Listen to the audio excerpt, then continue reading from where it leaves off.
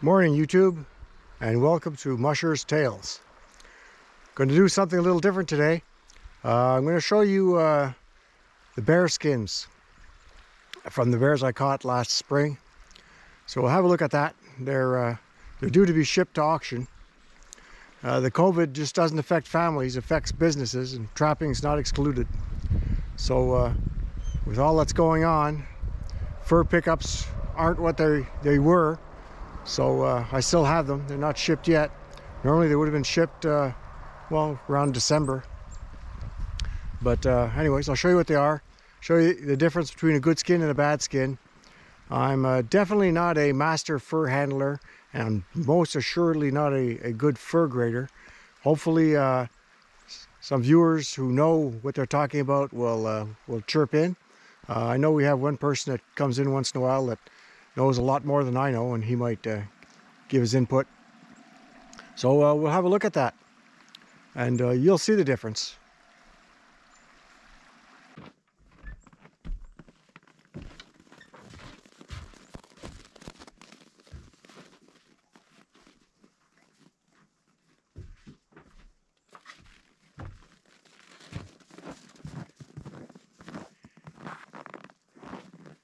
So here we have a smaller bear, I'd say about roughly 5 feet,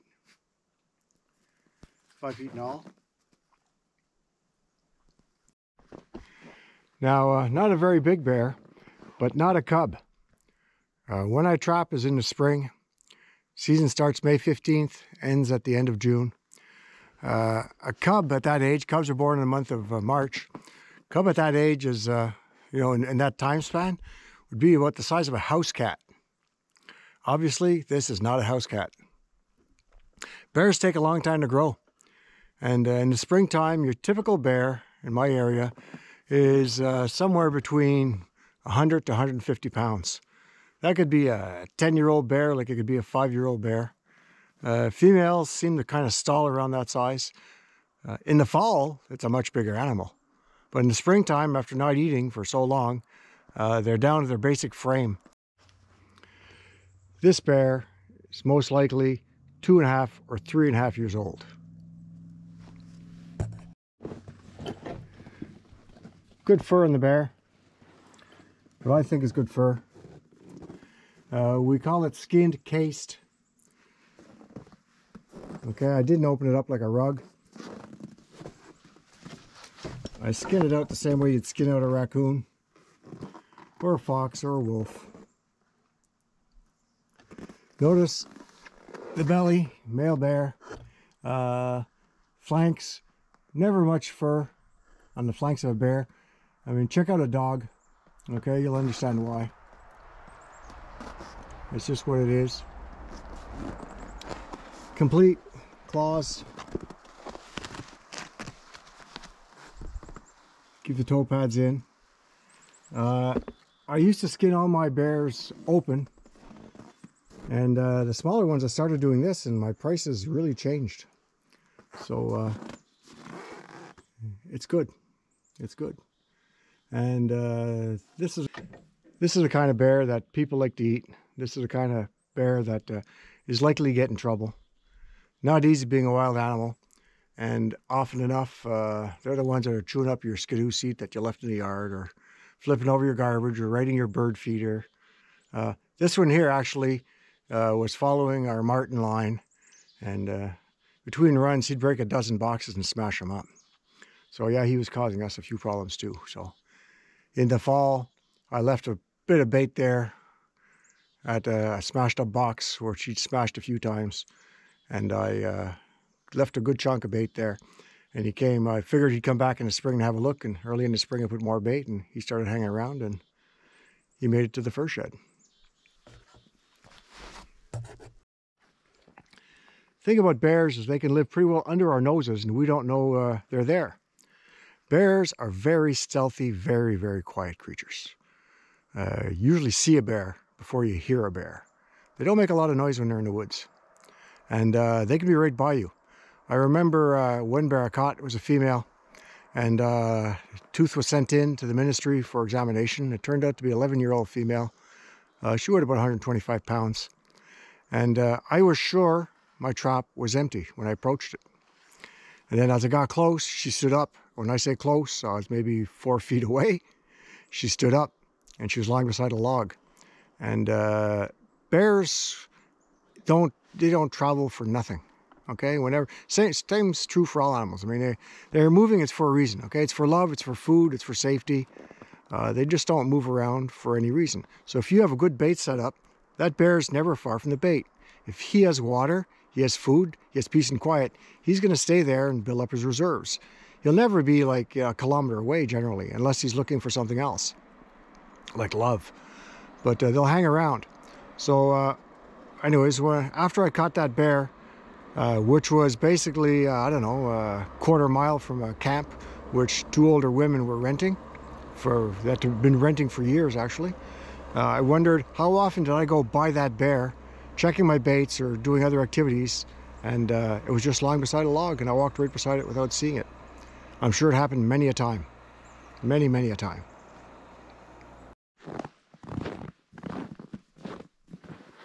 So here we have a much larger animal.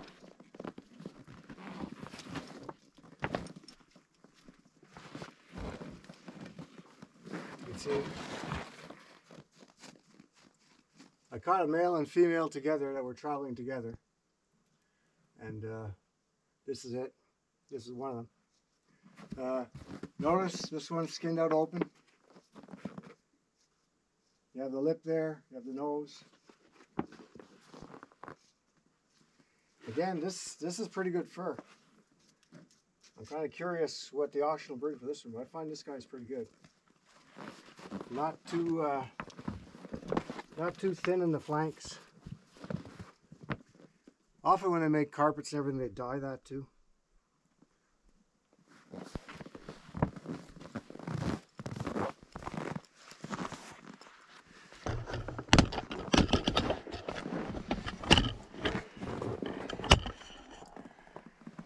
Furs. I mean, a little bit more, I'm losing my finger. Okay, so the fur's pretty good on this one. You have a close-up of the front foot. Okay, so all the fat and everything is removed. Bear's a lot of work. There's no doubt a bear's a lot of work. Leave the ears inside out so they can see what it looks like.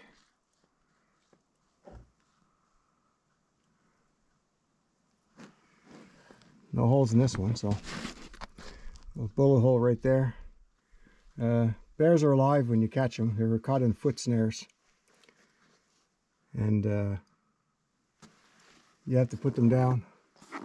22 Magnum lights out very quick. So this bear too, I'm bringing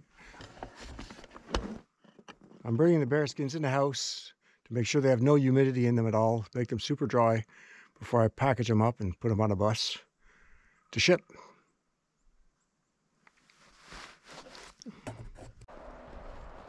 So this is bear number 3. That was the other of the couple that were traveling together. Often bears in the springtime, that's when the rut's on. Month of June is a rut for bear. They breed in June and the young are born in March. And if the female has cubs with her, previous cubs, which would be about 2.5 years old, most bears they don't breed till they breed every 2nd year. They don't breed every year necessarily, unless something goes on. And obviously the cubs have to get out of the way. If not, the male bear is going to kill them and eat them. He'll chase them away. The female will chase them away too, because she's looking for love and not looking for family. So it's not unusual to have bears traveling together. Often it could be cubs that grew up together and they're at that 2.5-year-old stage and they haven't split up yet. Or a mother with cubs from not that March, from the March before. That happens once in a while. Or a male following a female, waiting for her to be ready to breed. So again, a decent sized bear. For around here, that's a big bear. We have a lot bigger than average. You know, they're good. Once again, fur's knuckle deep. And pretty thick everywhere. Skin complete. I mean, there's nothing missing.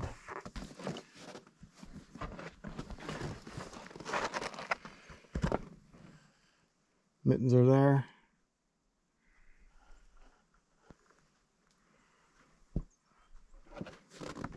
Once again, you leave the ears so that they can see.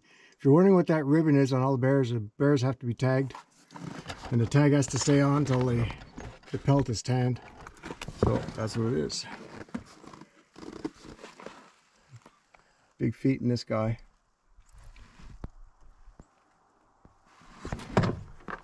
And that's bear number 3.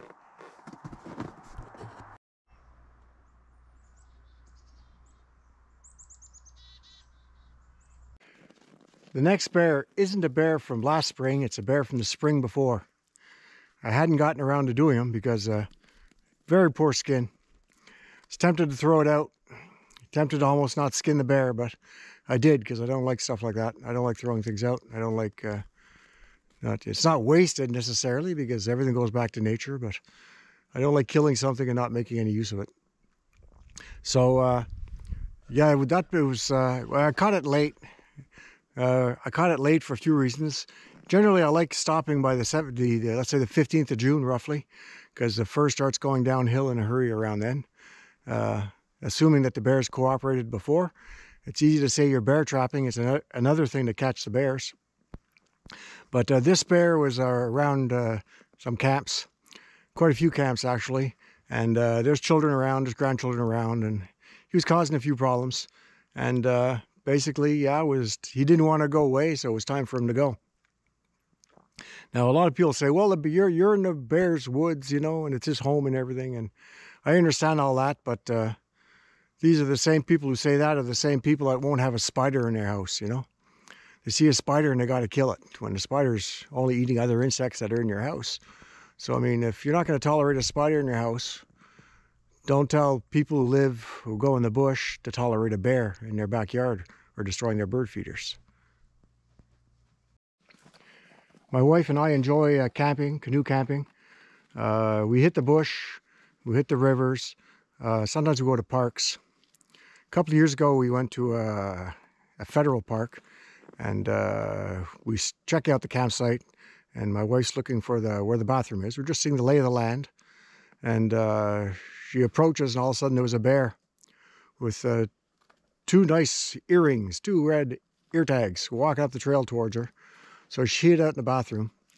Found out that bear is a female, known to hang around the campsites and everything. And they say she's deaf because she doesn't get afraid of the bear bangers, which the wardens fire at her to scare her off. But again, I don't think necessarily the bear's deaf, you know. She just does not associate the noise with danger. Will that bear ever be a problem? I don't know. We camped there anyways. We slept there anyways. Campers near us had kids, told them about the bear. Nobody seemed to really care. And it wasn't a problem when we were there. And I know somebody works at the park, and the bear seems to be fine. A few years back, the government and its wisdom canceled one of the hunting seasons for bears. There was a spring season, a fall season, and they canceled, I believe it was the fall season. And all of a sudden, you had more bear attacks. Reason being, in the fall, when you had your bear license, if you saw a bear, you took a shot at it. Doesn't take long, people shooting at you, that you say, whoop, people equal danger, keep away. On the other hand, if you have people don't mean any kind of danger, all of a sudden, you get bears that are wondering if you're good to eat, because bears eat a lot, so they check you out. I mean, don't think that you are impressive in the woods. You're not. I mean, a moose calf is a big animal, okay? And a bear will not hesitate to attack a moose calf. And a lot of people are smaller than moose calves.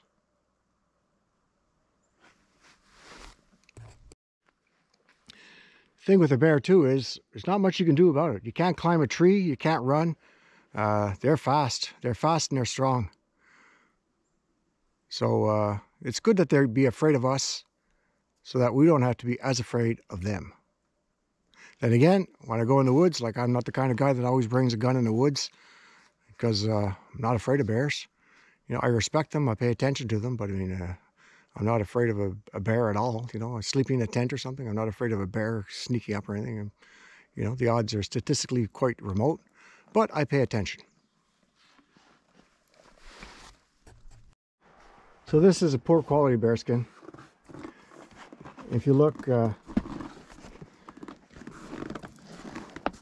the flanks, we're shedding. So poor is not, you know, poor is maybe a little generous. I mean, I'm not going to lose a finger. You know, look, I mean, you still see my fingernail there. I'll dig it in a bit there, but... Oh.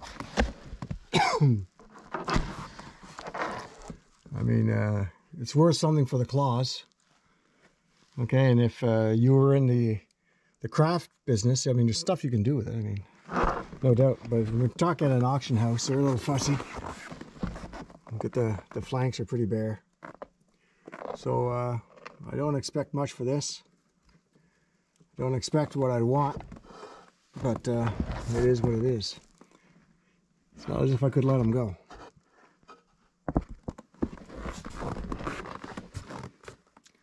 Which, to be honest with you, I think if I caught a bear and let it go, the people with the camps around and everything, I think they'd be extremely upset with me. They already don't like that I don't kill all the wolves or all the bears. They're always saying, kill them all, and no, it's not how I do things.